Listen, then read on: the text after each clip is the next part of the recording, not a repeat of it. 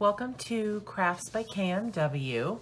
Today I have a really quick helpful tip video for you because I ran into this issue just the other day and I came up with a quick solution that I would love to share with everybody else who colors in hardcover books. So I have Hannah Carlson's Spirit Animals, which I have been coloring in. And I have colored about 10 different pages. And yesterday, I just so happened to turn the book over for some reason. And I noticed that the back cover was getting really, really dirty. And so I was really distressed about this. You pay a lot for hardcover coloring books.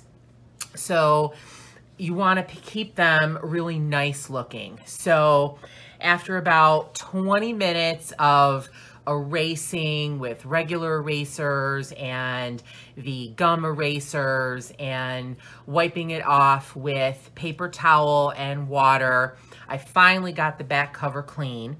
And I thought, I need to cover this in some way so it doesn't continue to get dirty. I clean the surface of my craft table all the time, but stuff still gets on it.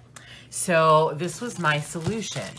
So I covered the cover with wax paper. So what I did was I covered the front cover first, and I just ripped off a piece of wax paper the size that I needed. I folded over the side, and then I folded over the top and bottom and taped them to the paper that was already there. So there's no adhesive or anything inside my actual book. Then I went to the back cover, did the same thing, but I kept this one a little larger. So folded over the flap, folded over the top and bottom, taped them, and then this one came over and overlapped the first piece on the cover, and I taped that down so the cover will stay in place. And now I don't have to worry about my cover getting dirty anymore. So that's it.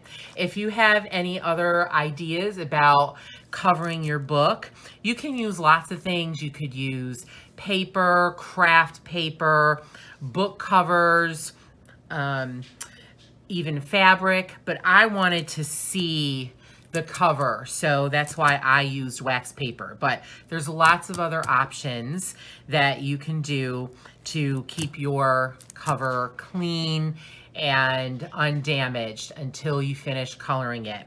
So if you like this video, please give it a like and subscribe. I would love it if you would do that. It really helps me out, and it helps me to know what kind of content that you are looking for. Thank you so much for watching. I hope you have a great day and take care.